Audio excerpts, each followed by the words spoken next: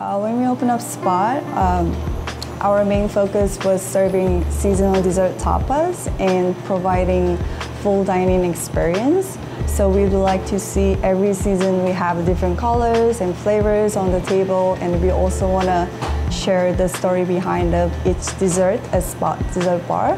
We call it Spot because we want it to be the spot for all the dessert, and we also want people to say this is the spot. So that's the name behind this. We're gonna introduce you guys our new fall menu. Our first dish is vegan coconut monkey bread. We freshly baked coconut monkey bread in the oven, and then we top with the coconut crumbs on top of the bread, and then we scoop big scoop of vegan coconut ice cream, and then we drizzle the Thai tea sauce on top.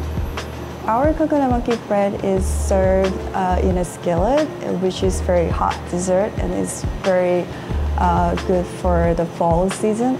Our second fall dessert is coffee dessert. So we have chiffon cake and coffee custard, and we sprinkle cookie crumbs on top of it. And then we have 3 scoops of coffee ice cream, and then we put tiny little chew on top of the ice cream. And we put coffee whipped cream between chews, and then we dust cocoa powder on top of the chew, and then we put tuiles on the side.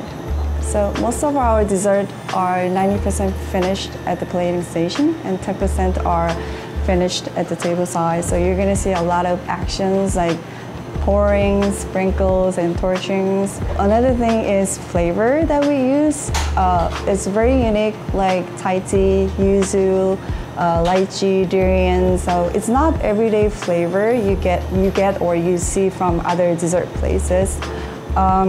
Yeah, I think that's the reason why people, love about Spot, and everything is a season based. So there's always a reason for coming back to Spot.